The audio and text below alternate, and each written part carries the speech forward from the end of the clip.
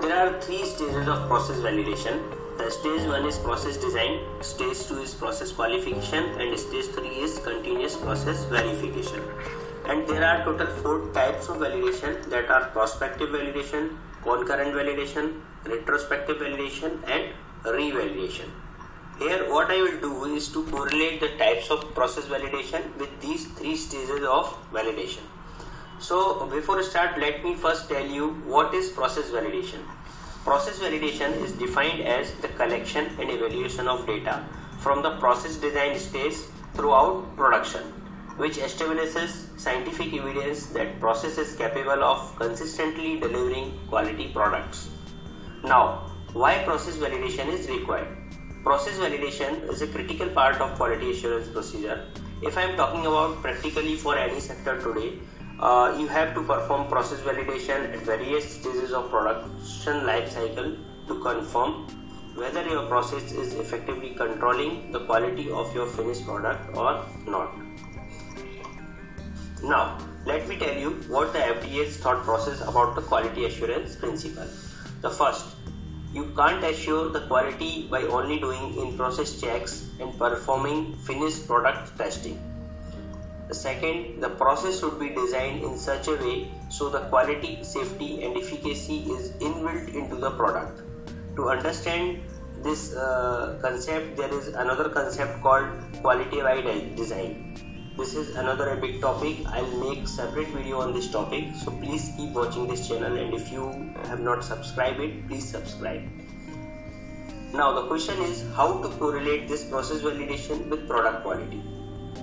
Once you validate the process, it shows that the process is consistent enough to produce a quality product from batch to batch and unit to unit. This is just I try to correlate that how the process validation is important for getting the quality product. Now move on to the various stages of the PV, which I have told you in beginning. So there are 3 stages: process design, process qualification, and continuous process verification. And the 4 types is prospective, concurrent, retrospective, and revalidation. So I'll tell you one by one and also tell you when and where these different types of validation to be performed. Now start with stage 1, that is process design or prospective validation. At this stage we define the commercial production process which is suitable for commercial manufacturing. At this stage we take the various pilot and scale-up batches to identify which quality attributes and which process parameter are critical. That means we define the CQAs and CPPs, that is critical quality attributes and critical process parameter, which are to be monitored in phase 2. We do the risk assessment and define what controls we put to mitigate the risk.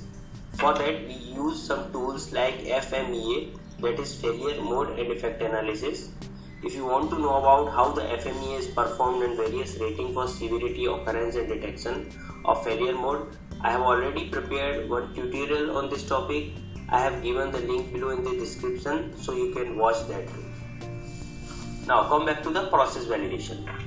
Now I correlate the phase 1 with prospective validation. If you see, this type of validation is performed before the production and during the development stage. So we define the process parameter and CQA based on the knowledge gained on the process variable, and draw up the trial plan and do the risk analysis and establishes the control strategy. That's why it's called prospective validation. So both stage 1 that is process design and prospective validation are very similar in terms of work we perform. Now move on to the stage 2, which is process qualification. I will correlate this stage with another type of validation, which is concurrent validation. And this is nothing but we qualify the process which we have designed in stage 1. And in general terms we call this is a process validation. For this we qualify our process on 3 commercial scale production batches and monitor all the process parameters as closely as possible. We do the stratified sampling and collect all the data for CQA and CPPs, which is called critical quality attributes and critical process parameter, which gives us in-depth insight on variability and our current controls. We also check the design of the facility and qualification of equipment at this stage.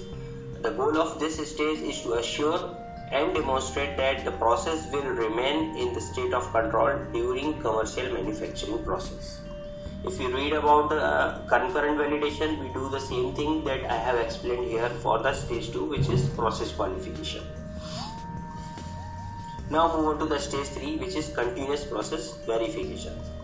At this stage, we can correlate with this stage with the retrospective validation.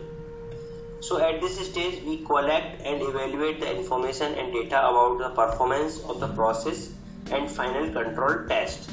We try to determine how well the process parameter remains to the acceptable range.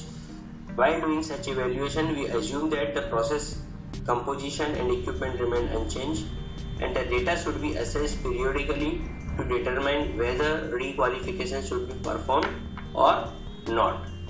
This analysis includes relevant process trends, quality of incoming material, in-process material, etc. And the data generated is statistically trended and reviewed by the trained personnel we may call as subject matter experts. So this is all about the continuous process verification or retrospective validation.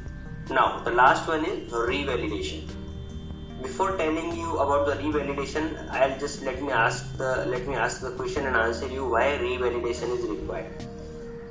So whenever you have introduced any new element in the manufacturing process, the revalidation have to be performed to find out their effect of this change. So when any change are made in the process or its environment, it is very essential to ensure that it should not have any adverse impact on the product quality or process characteristics. So there can be a number of changes in the manufacturing process or any standard operating procedure that may impact the product quality. So I'll give you a few examples here for why process validation or revalidation is required when you have made any change in the process, material or in environment. The first one is change in starting material. If you change the source of material, there may be chances of change in physical attribute which can alter the mechanical properties of the material and consequently may have adverse impact or effect on the product or the process. The second is change in packing material. If you switch the packing material, you may also be forced to make the changes in the product procedure you are following during the packaging, so which may impact the product quality or product stability. Changes in process. Anytime if you alter the manufacturing process, there may be a chances that the subsequent step may be affected because you have made the change in the process, and which may affect the product quality. Change in equipment. Many times it is required to repair, maintain and replacement of any key component of the equipment which you can't avoid. So it is required to assess whether the quality is affected after any major change, repair or replacement or any maintenance activity is performed. Change in support system or production area.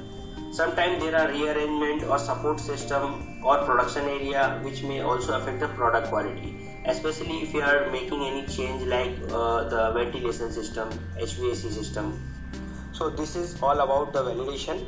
Thanks for watching this video, and the content I have explained to you here I have referred from the FDA's guidance. Thank you.